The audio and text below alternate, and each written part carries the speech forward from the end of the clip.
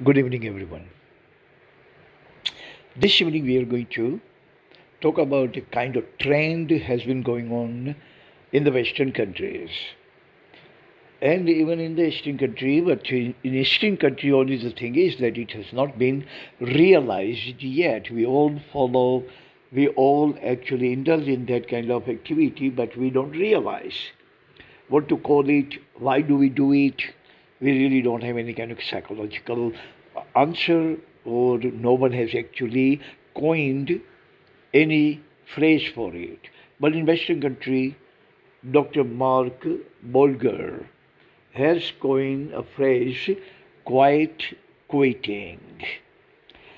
Quiet quitting, peaceful quitting, silent quitting, meaning you are not going to talk about your ideas, your intention of quitting your job, quitting your education, quitting class, quitting in marriage, quitting in in your residence, business, activity, whatever you want to quit. Idea has been actually hovering in your mind that I want to quit this college, I want to quit this education, I want to quit this class, I want to quit English class at GA, I want to quit in this marriage, I want to quit this business, but you are not talking to anyone. Since you don't talk, but your activity actually has been indicating everything very categorically, very clearly, very transparently, and very unequivocally that there is something that you are not doing right in your job or in your education or in anything. That activity, that kind of behavior of the person, whether the person is teacher or person is a doctor or person is a lawyer or person is a student or person is spouse, husband, wife, or businessman, whatever, or whoever the person is, his activities are definitely going to tell the person like Dr. Mark Boldger that this person is actually quietly quitting. He has given the name quiet quitting. Without telling anyone, without uttering a word, without mincing a word or a letter, you are thinking about distancing yourself from that particular phenomena, that particular situation, or that particular scenario. You are definitely thinking about it. So your activity has actually been sending the signals, indication to everyone the why you have been behaving like this. But the person cannot understand, cannot find the answer because he is a lay person. But if the person is like, say, for example, Dr. Mark Bolger, or now even you can also, now you are going to be familiar with that, what is quiet quitting.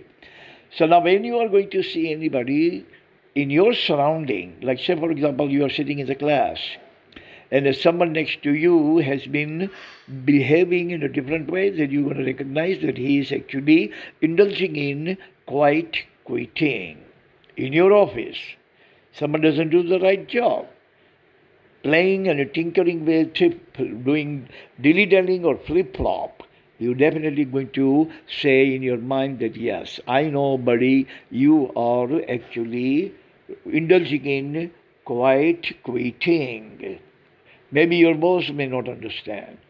Maybe other guys, other fellows, other of your colleagues may not understand, cannot identify, cannot distinguish what is going on, whether he want to stay or he want to leave, why he is behaving. Someone will say he is sick, that's why he is behaving like that. Someone will say he is lazy. Someone will say he is sloth. Someone will say he has no interest. Someone will say he is not keen about his job and all that. But after listening this, all of you will be able to identify and distinguish that person, that neither this person lazy nor sick, but he is quiet quitting.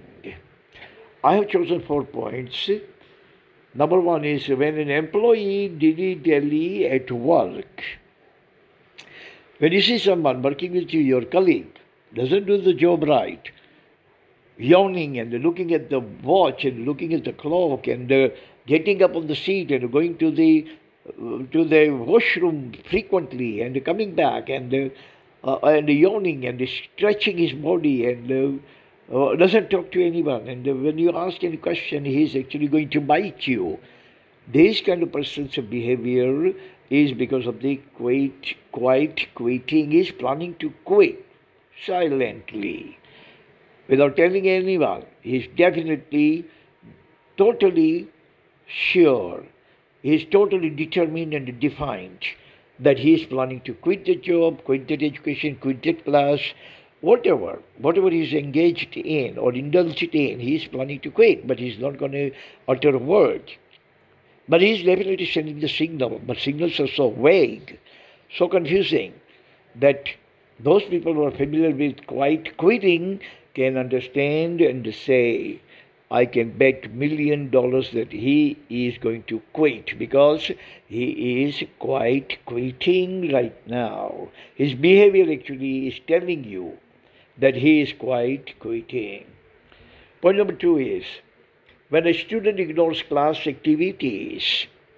Now, say for example, you are a student. Most of my students listen this. So you look around in your class and you find some students playing with the paper and the pen and moving the pen and among his fingers, and he doesn't pay attention to the teacher or professor's lecture. He's looking here and there or looking in his lap or doing nothing. He looks to you totally lost. Then he has no any other problem. He's not dyslexic. He's not lazy. He's not totally dry interested. But his problem is quite quitting. And within a few days or few weeks, you're definitely going to find out he's going to do the same thing what you saw few weeks ago when he was actually playing with time, killing the time, getting bored, getting humdrum, getting monotonous in the class, was not paying any kind of attention to his professor. That means he was quite quitting. Point number 3, when an employee works half-heartedly, tinkering with work, with your job, you find someone doesn't pay much attention. He's not consumed worker. He's not motivated worker. He's not devoted, dedicated worker. But he just comes over here to kill the time and get the salary. He has not heart, soul, or mind set on his job. He doesn't concentrate, doesn't focus. His focus is somewhere else. His focus is somewhere else on his own personal plans, what to do after leaving this job, where to work after leaving this job, what kind of work to find, what office or what company we should work after this job. When he's thinking about that, his focus is on his personal things, not on his obligation in the office where he works. His responsibility, his duties are not his first focus. Point number 4 is when a teacher or learner or an employee quietly planning to quit. So when you see this kind of behavior, indicating and sending the signals very precisely, very categorically, unequivocally, that the person is not interested because he is planning quietly to quit the job. He is planning very quietly to get rid of this job, quit this job and find something else. So when you see anyone doing this kind of thing and the behavior is like that, whether the person is a professor or a teacher or a student or any employee in the bank, then you now know what is the problem with him, and the problem is quite quitting. He's planning to quit quietly, without mincing a word, without uttering a word, without muttering a word, without telling anyone, without discussing with anyone. But his behavior is absolutely positively indicating every single thing, sending the signals, sending the vibes that this person does not have anything wrong with him mentally, physically, biologically, psychologically, hormonally. He is fit. But his only the problem is that he is indulged in quiet quitting, silent quitting. He is planning to quit without telling anyone.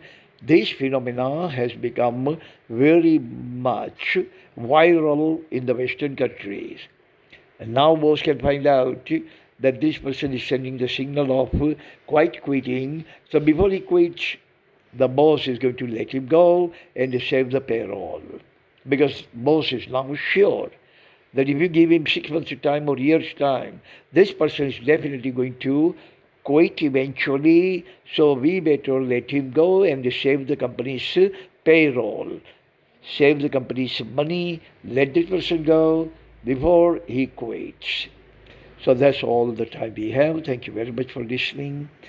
See you again next time. Until then, God bless everyone on this planet. Amen.